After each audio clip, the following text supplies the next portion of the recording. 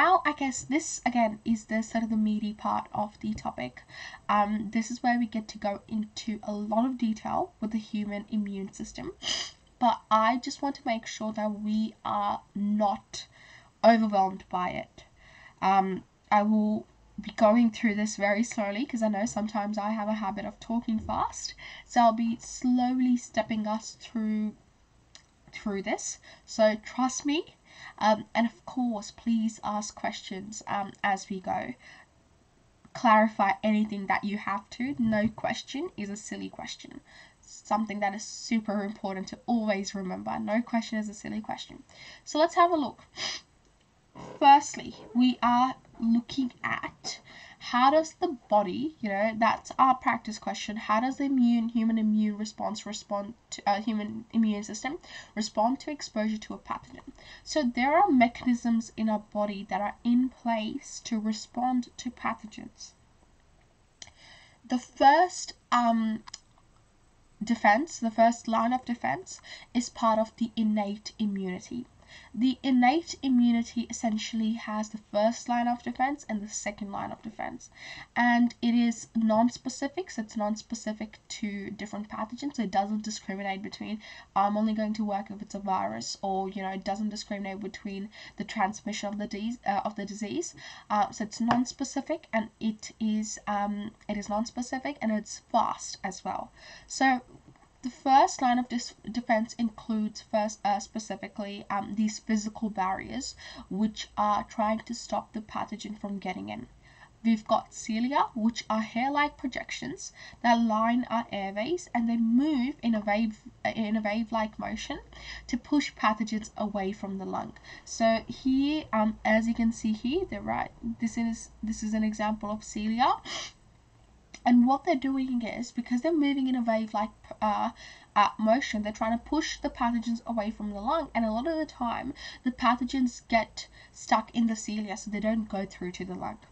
The second one that we are looking at is mucous membranes. So mucous membranes line openings, so cells lining the openings of the body, they secrete mucus, and that mucus traps the pathogens and particles.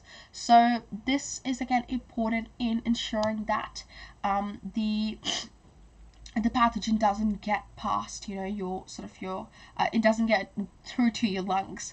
So we've got that in our noses, for example. So it's about ensuring that it does not get, so that particles that we breathe in don't make it to the lungs.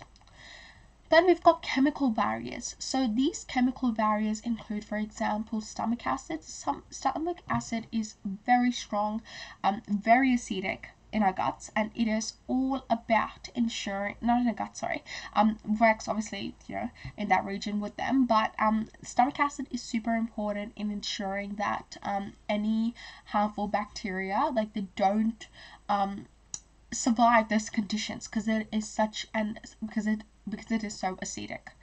There are also alkali contents of the small intestine and enzymes in our mouths that, again, if we breathe in any bacteria or any pathogens, they ensure that, again, they're very best to make sure that those pathogens don't travel down to our important organs like lungs and start infecting them. We then have secretions. So these are fluids which are secreted from the body, including sweat glands, hair follicles, and urine. So fluids secreted from these specific parts of sweat glands, hair follicles, and urinary tract. And what they do is they aim to flush out pathogens, and they're also antimicrobial. Last but not least, the skin. The skin itself is a protective layer. If you've sort of had a chance to go learn a bit about skin, you'd notice that the skin that we have right now, it's a protective layer. What we have underneath this part is what is called the true skin, and that's the epidermis. That's the actual skin. This is basically a protective layer for us, and it secretes, so the pores in our skin secretes antimicrobials, and the outer layer of skin is constantly shedding as well. And that is, again, so that we are getting rid of any pathogens that are on there, and obviously our cells need to grow. So the first barrier is the skin, the second barrier is the cilia, then we've got chemical barriers, and so on. So these two are related, I guess. So we've got cilia and mucous membranes, chemical barriers and secretions, and the first one is the skin. So that's the main one. Then we've got cilia, then we've got chemical barriers. So it's in the form where, you know, this is like at the very beginning the pathogen will encounter. If it makes past the skin, it's going to encounter the cilia, and if it makes past the cilia, it's going to encounter the chemical barriers in the body. Okay, so we now look at basically the first line of defense in a nutshell is that we've got the body's mechanical barriers. Here's a pathogen trying to get in, let me in, but it's finding it hard. But obviously we know that they do tend to make it in sometimes, but most of the times the mechanical barriers do a pretty good job of protecting the body.